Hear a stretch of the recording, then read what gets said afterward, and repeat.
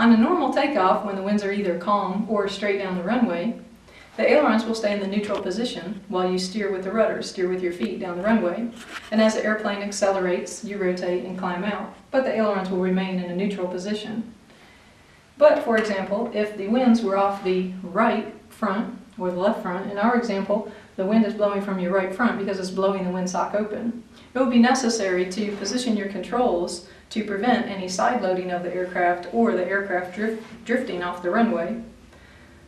The proper technique would be to apply full aileron correction into the wind, just as if you're taxiing. But as you apply full throttle and the aircraft begins to accelerate, the wind flowing over your control surfaces causes your aircraft controls to become more effective. So even though we started with full aileron control input, it may be necessary to reduce some of the aileron input as you continue down the runway. You'll know what is the right amount because if you continue to hold too much right aileron, the aircraft will attempt to drift to the right or side load to the right. If you did not apply enough ailerons into the wind, the airplane will feel like it is side loading or starting to drift off the left.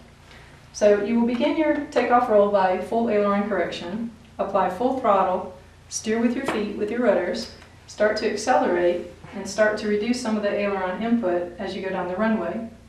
Depending on how strong the wind is will depend on how much aileron input you need. How the aircraft will actually leave the ground would be you would still rotate so the nose will come up first. And then, because you have the ailerons into the wind, your left wheel would come off second.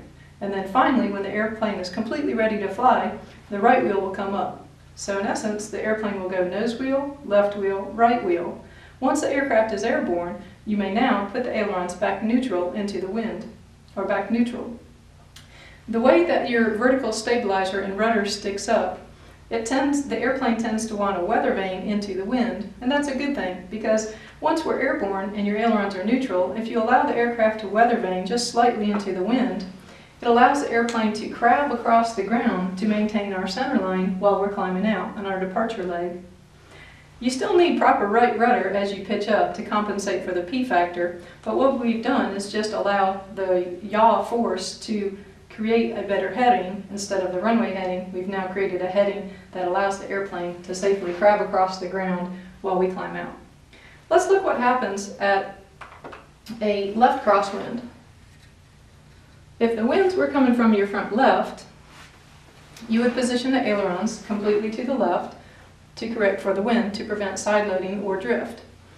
As the airplane accelerates, the wind across your controls causes your controls to become more and more effective. So therefore, you would start reducing the amount of aileron input that you had originally applied. As the airplane accelerates, you still rotate at your rotate speed. The right wheel would come off the ground first, and then the left wheel. Once the airplane is airborne, you would level your wings, and you can allow the airplane to crab into the oncoming wind to maintain your centerline track. One thing to note though, is remember on our takeoff, our left turning tendencies are strong because we have the torque effect, and then at the pitch point we have the P factor, and we also have spiraling slipstream. So on a normal takeoff, the plane tends to want to yaw to the left anyways. If you have left crosswind, because of the weather vaning tendency, the airplane additionally wants to yaw to the left. So you may notice that a left crosswind takeoff requires a lot more right rudder